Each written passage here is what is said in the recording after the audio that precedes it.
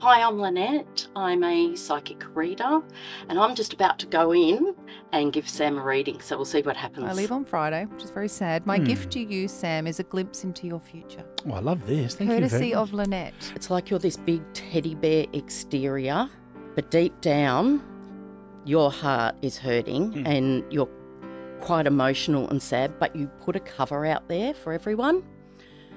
You've been hurt really badly and you need healing, a lot of healing with that. Yes. And Lynette, his energy hit you really hard at first, didn't it? It did. Is that because he's such an emotional guy? It's what he's holding down in there that nobody sees, and it's quite emotional. Can you tune into his health for me? Between 6 and 8 months, you are going to have to change your lifestyle a bit as well, and you will get on a much healthier lifestyle. You do have to change some things because it's like you're running really low and things are really slowing down.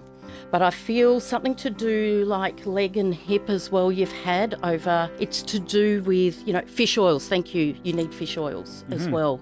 You need that lubricant because you haven't got enough going for you in your body, but you really do need to reset. Lynette, that's so weird because just this morning you talked about your hip. Yeah. And you said something about you'd had a fall at volleyball last Yeah. night or... Yep. And he mentioned his hip. And Yeah, yep. I've never heard him complain about his hip. Did you hear the guides saying, stop smoking, Sam? They Who's need smoking to- Sam?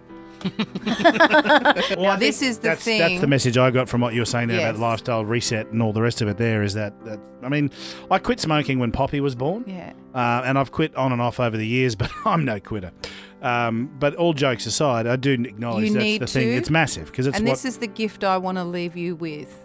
I want you to really think about giving up your smoking and then commit to it, Sam. Your daughter needs you, okay?